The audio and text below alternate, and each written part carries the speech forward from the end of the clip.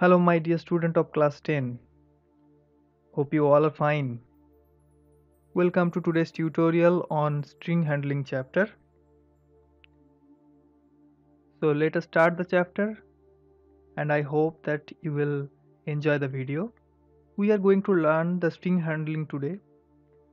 So we must know that what is string. String is a sequence of characters.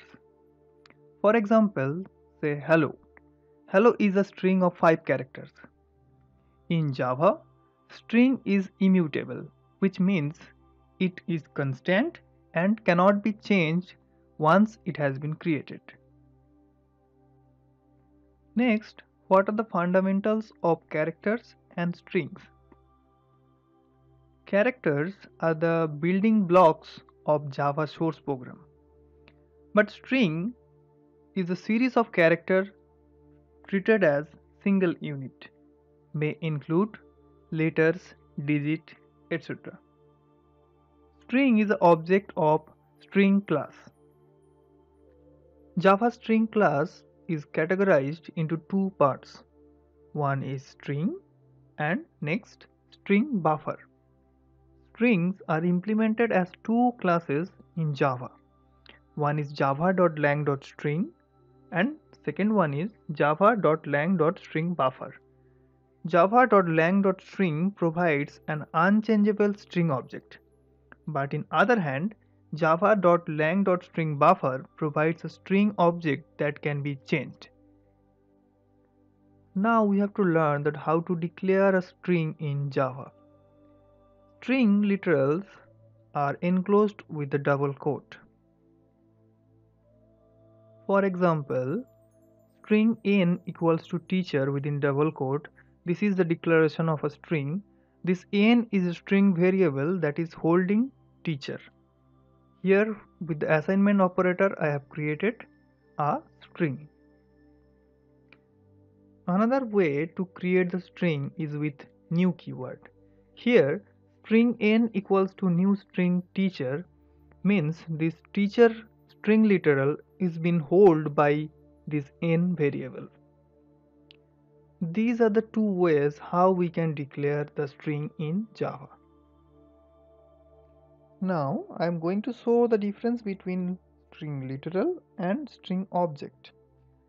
Here I have written string s equals to hello, means this hello is going to stored in the memory and this s variable is pointing towards the literal.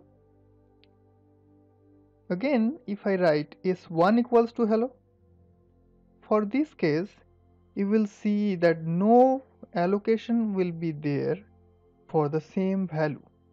But if you write s2 equals to hi, here the literal is different. So for this, new memory allocation will be there. Here I have created the object of the string class with the new keyword. That is string obj equals to new string hello. Here you can see for this one, in the heap memory, the allocation will be there for the object.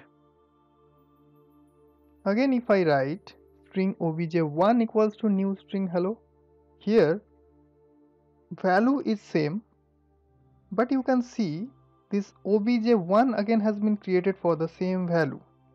So this is the difference between string object and string literal. Now we have to learn the difference of string and string buffer. Before also I said that string is immutable, that means it cannot be changed. And in other hand, string buffer is mutable, means that can be changed. Here is the theory of immutable. Once a string object is created, its data or state cannot be changed, but a new string value is created.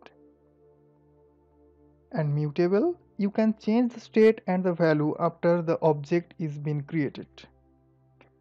Now let us see that what exactly happening with string and string buffer.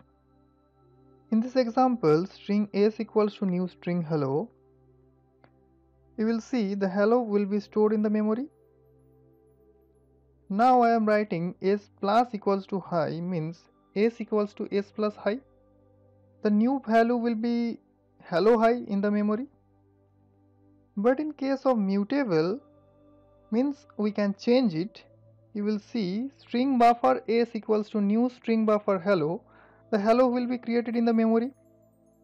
Next, if I write s dot append equals to high, s dot append high means hello high, the new value will be.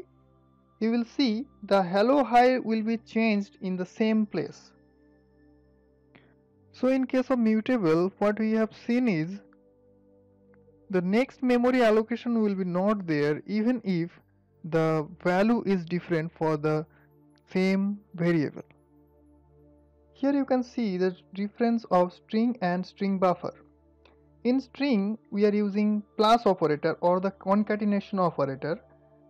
It actually means it is calling the string buffer object, then it is calling the append function, and again it is converting to string buffer to string. So as a conclusion, we can say that string buffer is faster than string. With this, I am ending the session of string handling introduction. Thanks for watching the video till the end. On the next video, I will discuss about the methods of string with their examples. Till then, stay safe, stay at home. Thank you.